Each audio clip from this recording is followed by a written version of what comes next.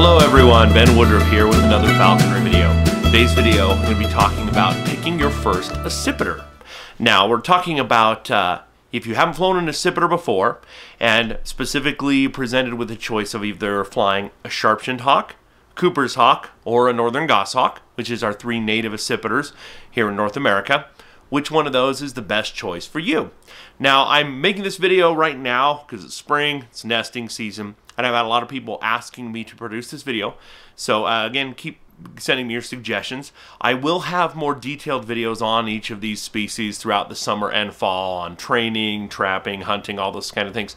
But this is a good intro if you're making that choice. Now, as we get into this, there's one rule that I think is important to share, and that is generally you will have the most success as a falconer if you choose a species of bird of prey that lives in your area, that's native to your area, and you train it to hunt prey that is native to your area, and if this is a prey species that this predator naturally hunts in the wild. That formula is a recipe for success.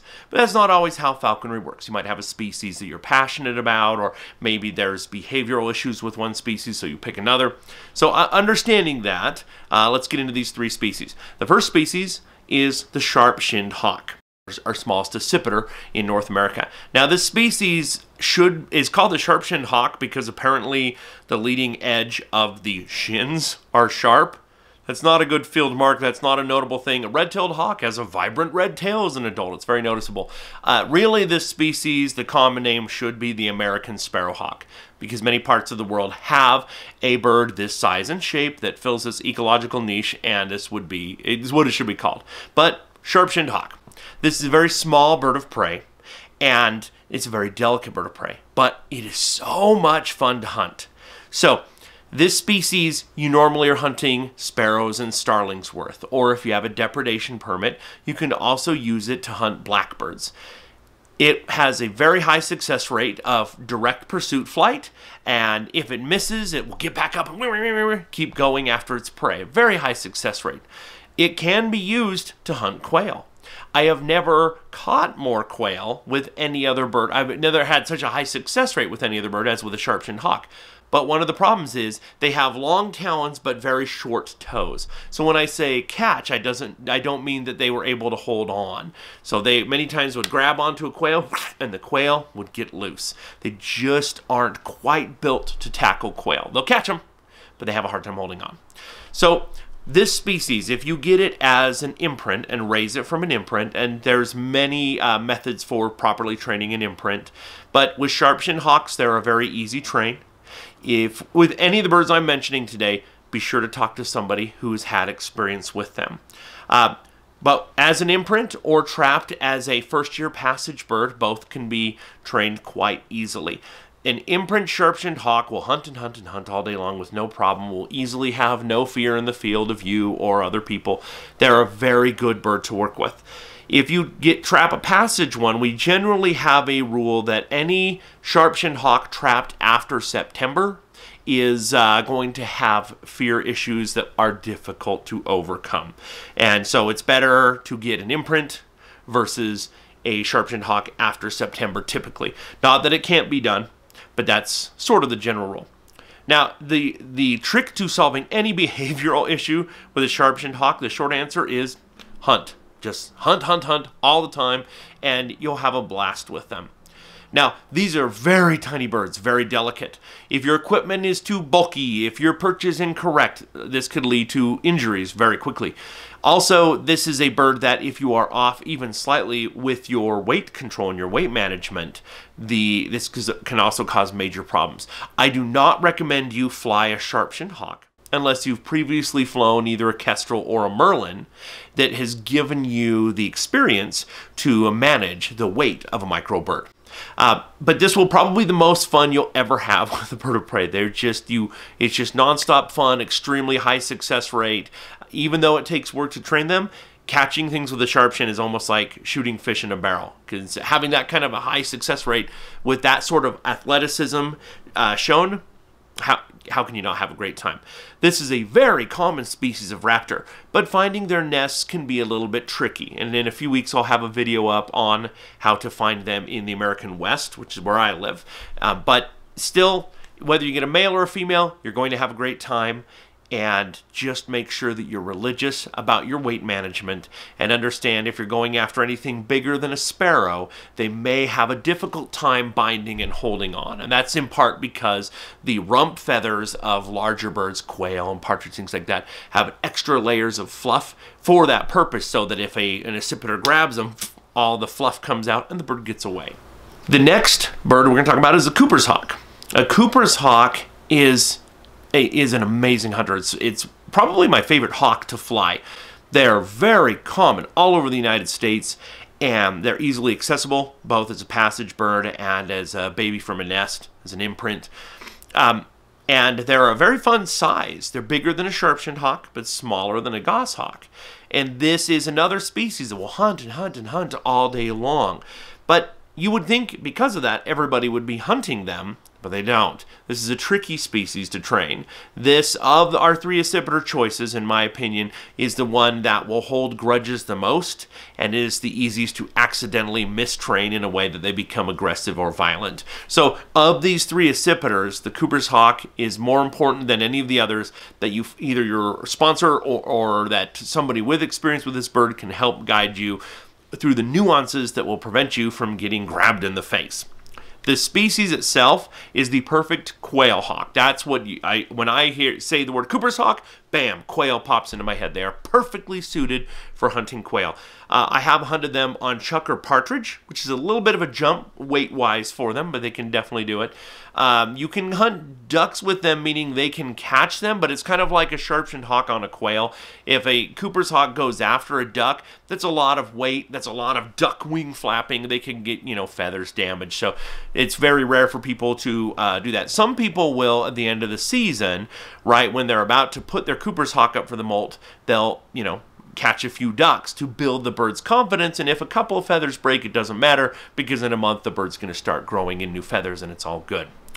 But Cooper's hawks, typically you're going after anything from a sparrow to a quail. They can hunt doves and things like that, pigeons, they're able to catch. So very fast, very flash and dash.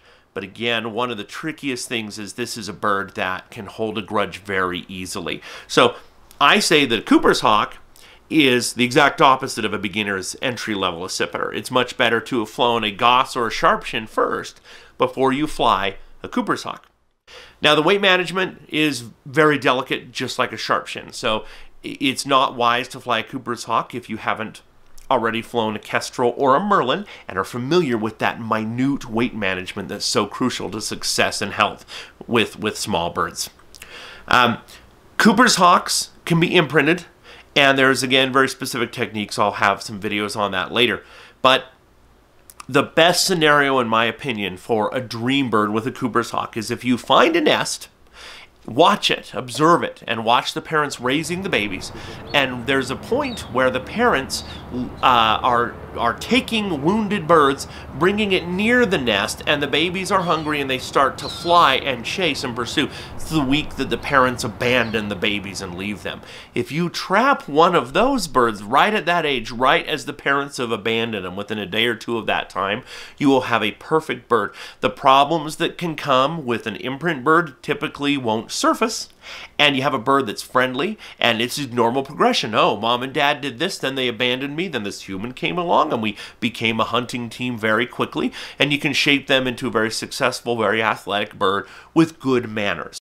Sometimes that's referred to as a family bird, and that's true with all 3 of these birds, but particularly with a Cooper's hawk, you're going to have a great bird if you can find and achieve that age bird. And of the 3, that's the easiest one to be able to do that with, because Cooper's hawk nests are everywhere. And if you watch, I posted a video, I think last week, in my Falconry playlist on finding Cooper's hawk nests. So the last of the 3 choices of North American accipiters is, of course, the northern goshawk. These are large birds, and when we say northern goshawk, that actually refers to the northern part of the northern hemisphere. They're a circumpolar species, but within that range of the northern part of the northern hemisphere, there's many subspecies, including like the Siberian goshawk that's almost pure white. You've got the Finnish goshawk, which is enormous. You've got all these different subspecies, and they're distant enough from each other that different genetic expressions have occurred. And it seems to be the case that the North American northern goshawk is arguably the smallest of all the subspecies and the most rascally, the most aggressive in its issues. In other words, the mentality as far as social nature and getting along and forgiveness of European goshawks, Finnish goshawks, Russian goshawks seems much closer to that of a red-tailed hawk. They still have the speed, and you still have to watch for the same mistakes as you would with an American goshawk. But these European goshawks, they just if you can get one, you're doing yourself a favor. They're easier to train and manage than North American goshawks. But I've flown a number of North American northern goshawks and love them. This, again, this is a bird that is more forgiving than a Cooper's hawk, and you'll have a very high success rate. Now, you've got a broad range of game you can take. Anything literally from a sparrow to a duck or a goose. You can hunt full-size jackrabbits. Even with males, which are smaller, I've been able to hunt full-size black-tailed jackrabbits. So both for ground quarry and flighted quarry, a northern goshawk is an amazing bird. This is a bird that the vocalizations, if you imprint them in a way that they're wailing and are begging for food, the vocalizations will drive you crazy. So if you're thinking of flying an imprint goshawk, you would be wise to talk to experienced falconers who have flown them already and learn the best ways to social imprint them so that they're not squawking at you all the time. A passage goshawk, I don't think there's an age where you can trap a passage goshawk, a first-year goshawk, that is going to be a problem. Where I said with sharp-shins, after September, they kind of keep this fear. You could trap any goshawk that's still in its juvenile brown colors and still have it be a great falconry bird. But if you trap a passage goshawk, they are very prone to the disease aspergillosis. And the stress of being trapped, which isn't that stressful, but it's just enough that asperspores in the air can take root in their lungs, and you can have a bird dead in a week. So if you trap a bird, a goshawk, then you're very wise to do everything you can to keep its stress level down. And I would also recommend, wherever you have it housed, to cut up pine needles. So the off-gassing of that, which is an antifungal, which I'll do another video on that. But the antifungal properties will actually help kill asperspores in their throat and keep their stress level down. An imprint goshawk or a passage goshawk, the trick is to hunt all you can. So if you're making a decision, if you have access between a goshawk and a sharp-shinned hawk, and you're trying to decide, if you have access to both of those, in my mind, the question becomes, what quarry do I have? If I have lots of ducks and lots of rabbits, sure, get a goshawk. If it's like, well, occasionally I see a duck and we don't have rabbits in my area, but I got a lot of sparrows and starlings, we'll go with a sharp-shinned hawk. It's a no-brainer. And vice versa. If you live in an area loaded with ducks, why wouldn't you fly a goshawk? So again, my opinion is, my experience has been that a Cooper's hawk is not a beginner's bird. It is the most advanced of these three birds, and it's not because of special training techniques, it's just because they're rigid and unforgiving if you make a mistake. And again, for any of these birds, you're going to have a great time if you fly it right as they've left their parents, right as their parents have abandoned them.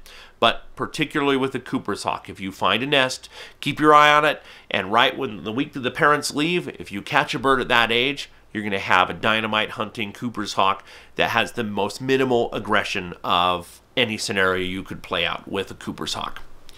So I hope these details help a little bit if you're deciding on an accipiter. Feel free to ask any questions down below. This was just a quick video, and I will have more detailed videos about accipiters in the coming weeks and months. But thank you for subscribing to my channel. Check out my falconry video playlist, and as always, happy hawking.